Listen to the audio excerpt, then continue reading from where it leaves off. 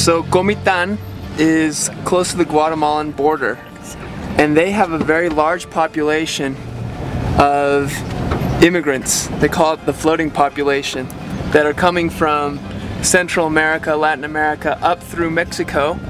They cross the Guatemala-Mexico border, they come here, and some actually stay here. Some won't make it across to the US, and they'll come back and they'll stay here because they don't want to go back to their country of origin. So there are a lot of kids.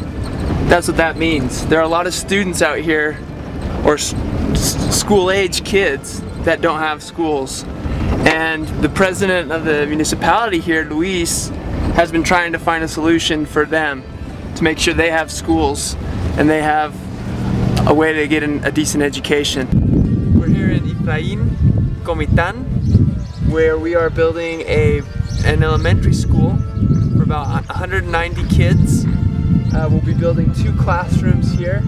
We started 10 days ago, and the side of the building is already there. Tomorrow we'll be pouring the slab, or the foundation, for the school.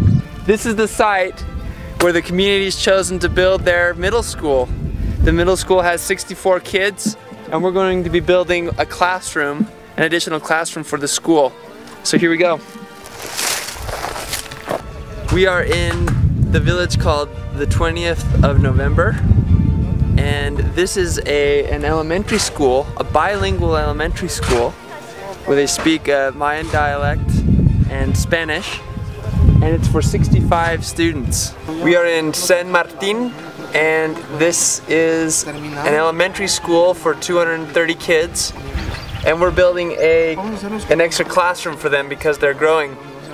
Their students' population is growing so fast. So this has about 8 days of work. They've now poured the foundation, and they're just doing the finishing touch on the floor. And then next week we'll be putting in the school classroom itself.